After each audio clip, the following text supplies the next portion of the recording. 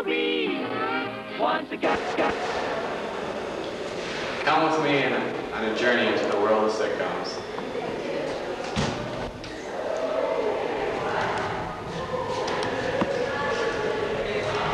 The dentist just gave me a root canal. The dentist just gave me a root canal.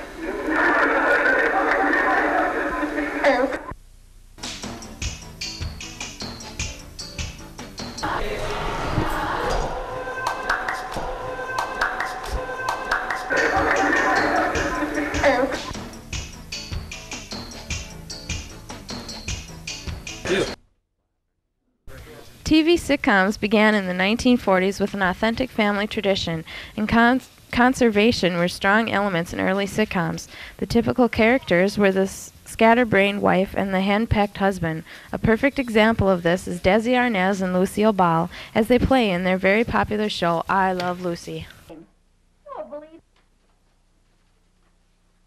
Still warm. Lucy, guess what? Hi, Fred. Hi. Lucy, what's Lucy? Fred's old Cadillac as a trade-in. So Fred will get all his money back. What's that?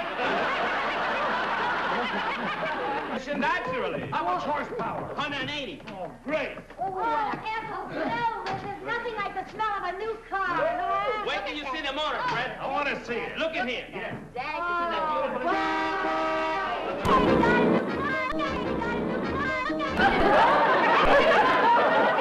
I don't know what a deer is. For heaven's sake. Oh, a beautiful car. From the years 1955 to 1965 were the Donna Reed years, in which one sitcom family after another struggled with the big domestic issues of the time: measles, girlfriends, school problems, and little white lies. In the mid-1960s, real eccentricity was added to the American TV family with the emergence of fantasy as a popular television form. That's good girl. Bud. Are deposited in the machines by runners posing as customers. Of course. A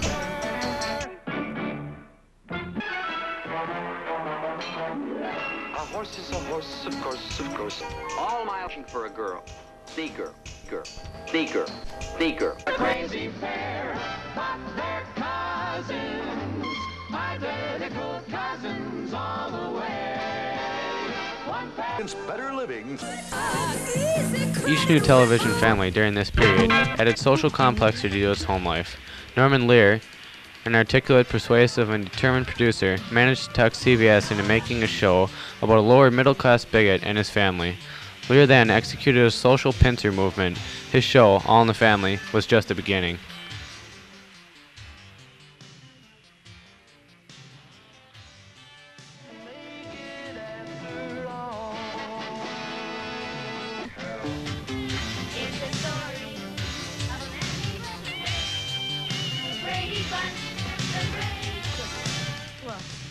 Oh, Mr. Miguel.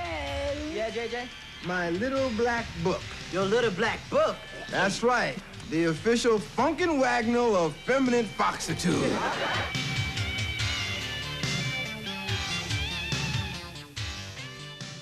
Da-da-da-da-da, your sister Rose is dead.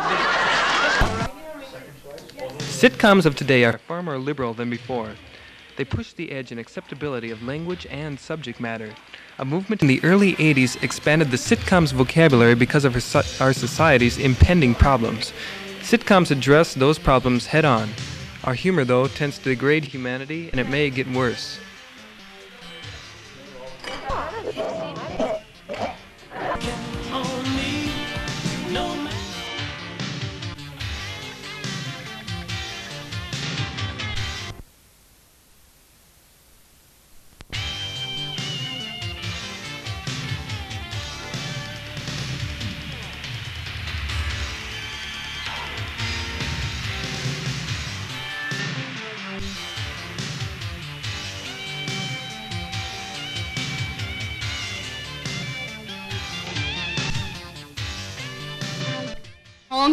Well, then I've got 3 days to pump me up.